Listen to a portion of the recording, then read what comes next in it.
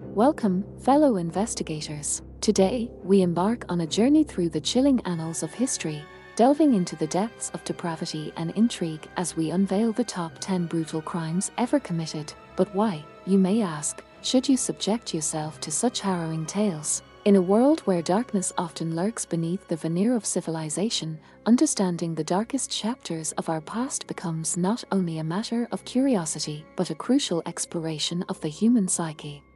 These stories, though haunting, hold within them invaluable lessons about the fragility of morality, the complexities of justice, and the haunting capabilities of the human mind. So, if you possess an insatiable hunger for knowledge, if you're drawn to the inexplicable allure of the forbidden, or if you simply seek to comprehend the incomprehensible, then join us on this spine-tingling odyssey. But beware, for once you peer into the abyss also peers into you. Prepare to be captivated, disturbed, and utterly transfixed as we uncover the top 10 brutal crimes that have left an indelible mark on history. Number 1. The Papin Sisters. France, 1926. Two French sisters named Lear and Christine Papin used to work as live-in servants for the Lancelin family. They used to do their chores efficiently and with honesty, but suddenly everything changed. One day in February 1933, they waited for the sun to set and in pitch dark, brutally murdered their employees. These sisters never showed any signs of violence or frustration before. It would be right to say that they were reserved and quiet. Who knew that these sisters could commit such a heinous crime? Want to know what they did to their employees? They gouged out their eyes and smashed their faces.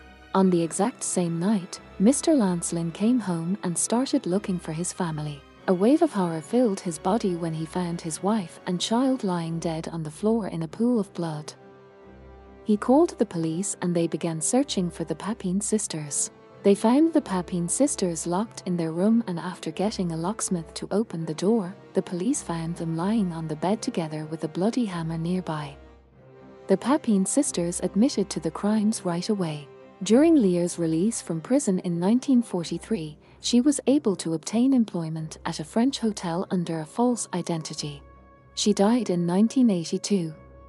Christine, on the other hand, became extremely upset about being separated from her sister and eventually had a mental breakdown. She attempted to gouge out her own eyes and passed away in an asylum in 1937. Number 2. Diane Downs Case. Have you heard about a woman who ate her children for her own selfish will? I mean, not literally. In 1983, Springfield, Oregon, a woman named Diane Downs shot her 3 kids and took them to the hospital. Her son was paralyzed from the waist down, one of her daughters passed away while traveling to the hospital, and another suffered a stroke. According to Diane, a strange man tried to steal her car before opening fire on all of them. But ultimately, the authorities found her hidden diary, which described her obsession with a married man who did not want kids. This led to her being arrested. She received a life sentence that included 50 years in prison. Number 3. Katherine Knight. Australia's first woman to get a life sentence without the possibility of release was Katherine Knight. Late on the night of February 29, 2000, and beheaded her partner John Price at his home in the New South Wales town of Aberdeen, northwest of Newcastle. Mr. Price had been stabbed at least 37 times in various parts of both the front and back of his body. Knight then prepared her murdered partner's body for dinner. She fried chunks of his body, thinking her naive kids would eat them. She even set the table and gave the children place cards to follow. Knight, who was a highly skilled meat worker, subsequently became the first Australian woman to be sentenced to life in prison without parole. Number 4. The Black Dahlia. Elizabeth Short was an ambitious actress who put her quest for fame above all else. She had no idea how she would get it, as the victim of a horrific crime that has plagued America for many years. On January 15, 1947, Elizabeth Short, who was 22 years old at the time, was discovered dead by a young mother and her daughter, aged 3. Her body had been slashed in two and lay horribly deformed in the suburban grass of Los Angeles. Her body broke into 2 sections about a foot apart. Her intestines had been taken out, folded, and put back into her abdomen. There were ligature marks on her wrists, skin grafts everywhere, and drained blood throughout her body. The worst thing, though, was probably her face. With a Joker-esque smile on her face, the murderer had sliced it open from the corners of both sides of her mouth to her ears. A week later, someone claiming to be the murderer called an editor at the Los Angeles Examiner. He stated that he had saved mementos and would be mailing them over. He did exactly what he had promised. 4 days later, a mail worker produced a letter addressed to the Examiner. Included were pictures, Elizabeth Short's contact book, business cards, and birth certificate. But, as with so many previous well-known murders, the accompanying media circus merely served to bewilder the inquiry. Number 5. Jack the Ripper, arguably the most notorious unsolved serial killer in history, continues to linger in the backstreets of Whitechapel, England. 5 sex workers were brutally murdered in London in 1888 by an unidentified assailant who stabbed and disfigured them while they were out on the streets. The offender then made fun of the police and media, even mailing a kidney belonging to the victim to a local newspaper. Researchers continue to propose new possibilities about the identity of this legendary predator, even after 130 years have passed since the atrocities. But it's unlikely that we'll ever discover the Whitechapel fiend's true identity. Number 6. The Long Island Serial Killer.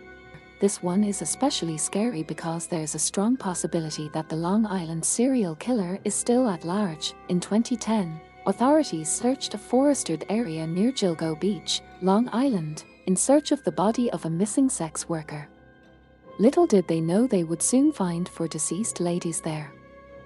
Over time, this resulted in additional findings, and the list was attributed to at least 10 deaths in all. The matter is still under investigation, and the police have asked the public for assistance in finding the offender. Number 7. The Axeman of New Orleans. An unidentified assailant stalked Italian and Italian-American store owners in New Orleans, Louisiana, in silence between 1918 and 1919. Using a chisel, the Axeman would smash through door panels to gain entry into stores located all across the city. Once inside, he would use an axe or other weapon to attack the owners, leaving their remains where they perished. He seemed to be driven by racial animosity and never took anything from his victim, but in March 1919, things took a weird turn.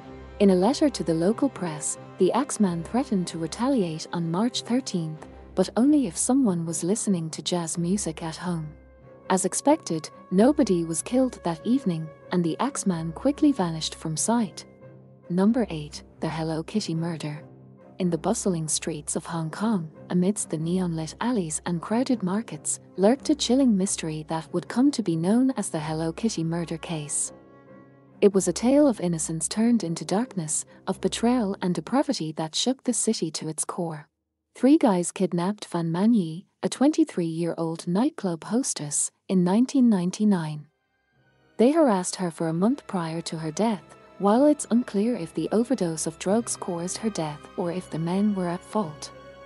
The discovery of Fan Man-yi's body sent shockwaves throughout Hong Kong, capturing the attention of the media and the public alike. But it was the presence of a Hello Kitty doll at the crime scene, its innocent visage juxtaposed against the horrors of the murder, that lent the case its eerie moniker. It was discovered that when she passed away, the men disemboweled her and placed her skull inside a massive Hello Kitty doll. Moreover, they brutally tortured her to the point where she begged them to kill her. All 3 of the offenders were convicted of manslaughter. Many people consider the Hello Kitty murder to be among the most brutal and vicious cases to ever appear in a Hong Kong court. Number 9. St. Valentine's Day Massacre. In the roaring 1920s, amidst the glitz and glamour of Chicago's Prohibition era, a chilling event unfolded that would forever stain the city's history: the St. Valentine's Day Massacre. On the morning of February 14, 1929, in the heart of Chicago's North Side, 7 members of George Bugs Moran's gang gathered at a garage at 2122 North Clark Street, unaware of the fate that awaited them. As they went about their business, 2 men dressed as police officers and armed with Tommy guns stormed into the garage, along with several accomplices. What followed was a hail of gunfire that echoed through the streets, leaving the 7 men dead or dying in pools of blood. The brutality of the massacre sent shockwaves throughout the nation. It soon became clear that the massacre was a result of a bitter rivalry between Moran's gang and that of Al Capone, the notorious mob boss who ruled over Chicago's underworld with an iron fist. Capone, cunning and ruthless, sought to eliminate Moran and solidify his grip on the city's lucrative bootlegging operations. In the aftermath of the massacre, law enforcement scrambled to unravel the tangled web of clues and suspects. Despite numerous arrests and interrogations, including Capone himself, no one was ever convicted of the crime. The St. Valentine's Day Massacre marked a turning point in America's perception of organized crime, shining a spotlight on the brutal tactics employed by gangsters like Capone. Number 10. The Freeway Phantom. This is tantamount to my insensitivity to people, especially women. I will admit the others when you catch me if you can. One of the victims of the pedophilic serial killer Freeway Phantom, who preyed on young black ladies aged 12 to 17, left this note in one of his victims' pocket. In the early 1970s, the nation's capital was gripped by fear as a mysterious predator prowled the highways, leaving a trail of terror in his wake. The first chilling encounter occurred on April 25, 1971, when 13-year-old Carol Spinks vanished while walking to the store. Her lifeless body was discovered days later alongside a freeway.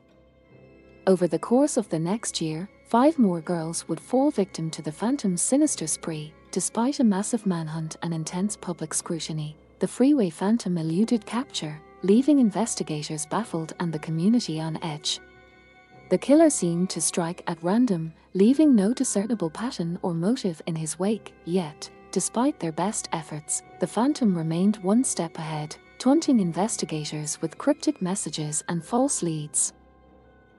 Though decades have passed since the last murder, the memory of those innocent girls continues to haunt the collective consciousness of Washington, D.C. Their deaths serving as a solemn vow to never forget and to never stop searching for justice. As we conclude our journey through these 10 brutal murders, it's impossible not to be deeply affected by the darkness that humanity is capable of.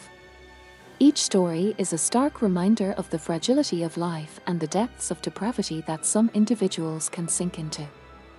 While it's easy to be overwhelmed by the sheer horror of these crimes, it's important to remember the resilience of the human spirit and the tireless efforts of law enforcement and investigators who work tirelessly to bring justice to the victims and closure to their families. Let us use these stories not as sources of fear, but as reminders to cherish every moment with our loved ones and to strive for a world where such atrocities are nothing but distant memories. Together, let's stand against violence and advocate for a future where compassion and empathy reign supreme. Thank you for joining us on this journey. If you found this video informative or thought-provoking, don't forget to like, share, and subscribe for more content. And until next time, stay safe, stay vigilant, and never forget to spread love and kindness wherever you go.